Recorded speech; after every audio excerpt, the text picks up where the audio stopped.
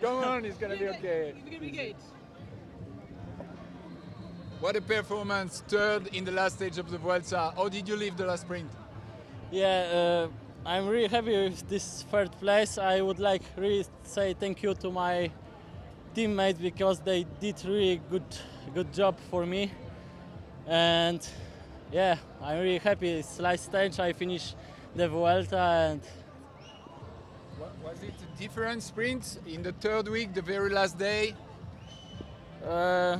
of course a little bit different.